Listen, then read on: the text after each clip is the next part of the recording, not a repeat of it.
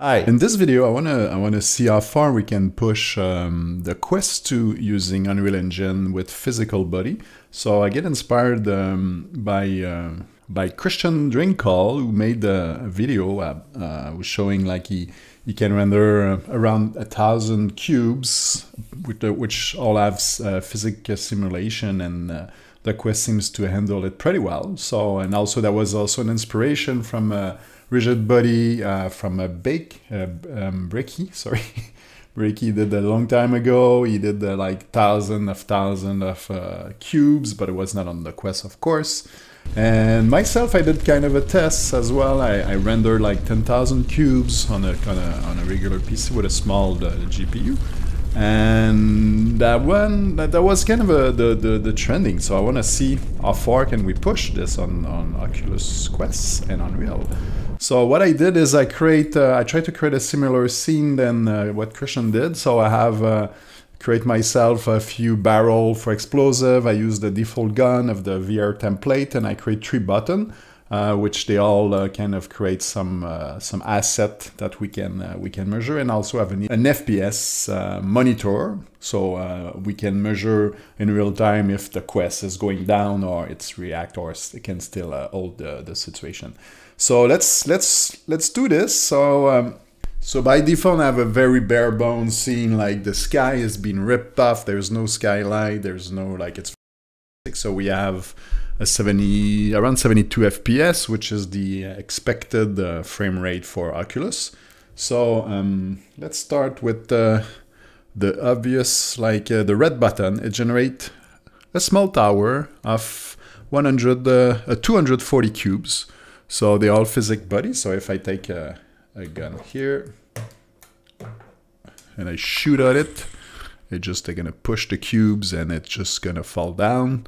So I can add a little bit more. So, but already, as soon as I have simulation enabled, it doesn't always go so well. I can notice it's a bit wobbly, and that it just fall on me.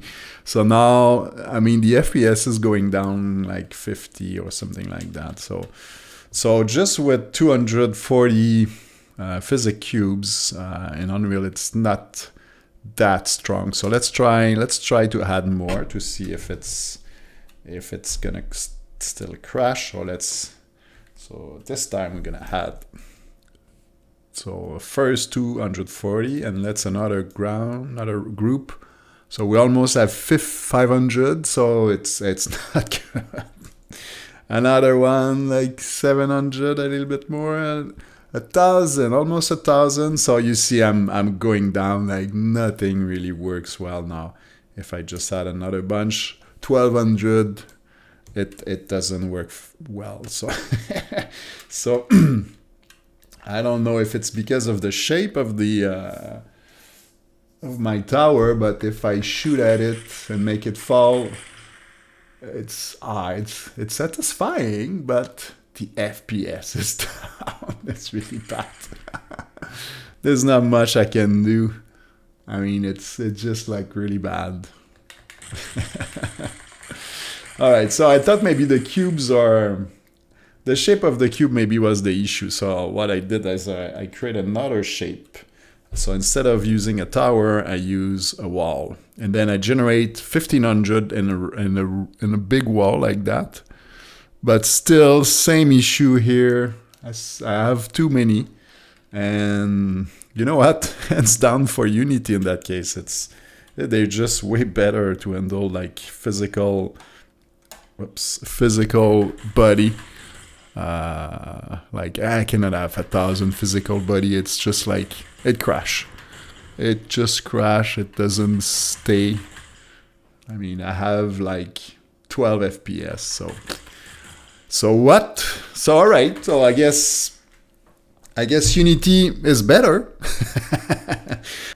So I can let down all my fellow Unreal Engine developer for VR. So let's go in the rabbit hole and try to find a better solution.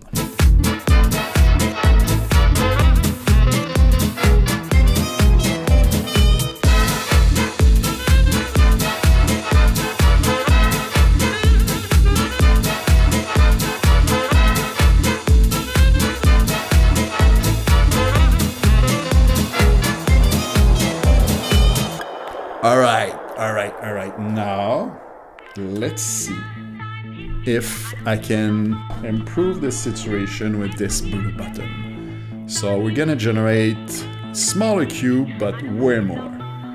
And 900, it's all good. The cubes are stable. Let's add another one. 1,000, so over 1,000, 1,800, so it's all good, stable. So I can add more, more than 5,000, super stable, and I just keep adding. Let's go to 25,000. Let's try that. Over 26,000. Wow. Okay. 70 FPS. We're still really good. Let's open the door and see this from the outside. So I'm gonna check this from the outside, the tower. So we have over 25,000, 26,000 cubes right there, and the engine is pretty solid.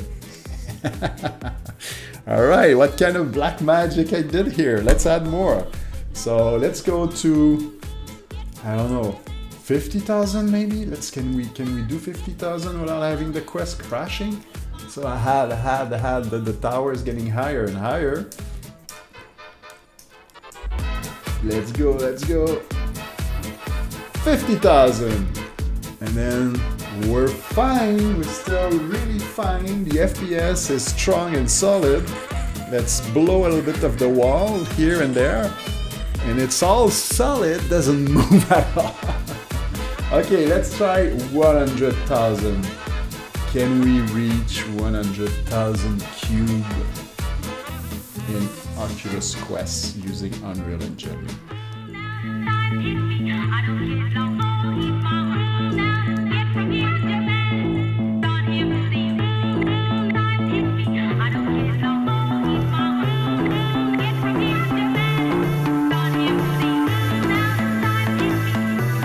Getting there. It's going up. And I think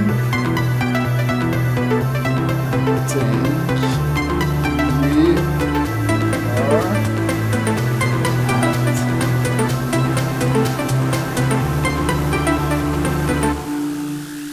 100,000 cube, and the FPS is still strong.